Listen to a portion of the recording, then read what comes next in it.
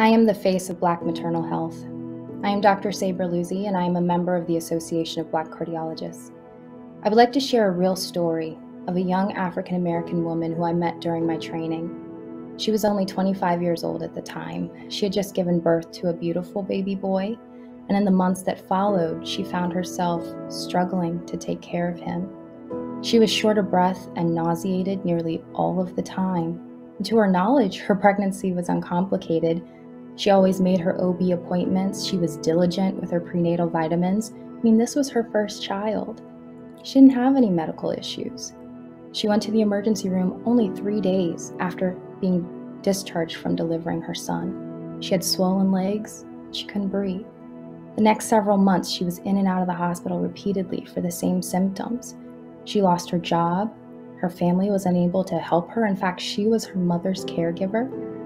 She ended up nearly homeless and on the brink of losing her son. After 6 months of this horrible story, she was finally referred to a heart failure cardiologist for her severe advanced peripartum cardiomyopathy. However, she was in bad shape. She required mechanical heart pumps to support the left and right side of her heart. She was told she didn't have enough social support to be a heart transplant candidate, and before she could celebrate her son's first birthday, she was gone. She lost her fight on this earth. I wish this was the only story like this that I had to tell. Unfortunately, it's not. As a heart failure cardiologist, I have met several Black women who have been in the fight of their lives while becoming mothers.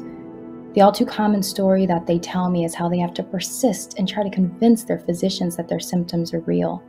Convince them over this mantra of hearing, "Oh, you're young, it's just your weight, it's just stress." I carry these women with me. I think of them often. I have to give it voice, ruminate over it, remind my colleagues, and refuse to be silent. We cannot allow any more Black women to be stolen away by premature, preventable death.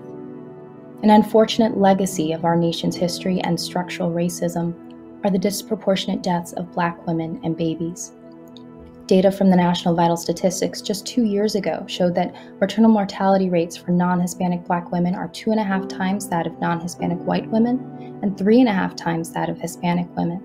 The vast majority of these maternal deaths are preventable. This is not about socioeconomic status. Black women across income and educational spectrums have higher rates of maternal mortality. And over the last 20 years, this high Black maternal death rate has placed the United States second worst among developed nations. Considering that 1 in 8 maternal deaths occur between 6 weeks and a year postpartum, getting through the delivery is just one step.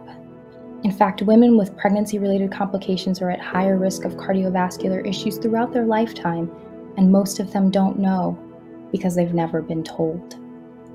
This is a crisis, and it must end. We as members of the Association of Black Cardiologists stand at the helm with the mission and the vision to protect Black mothers, to save our lives, to speak life, and to ensure health. We are committed to Black maternal health. I am the face of Black maternal health.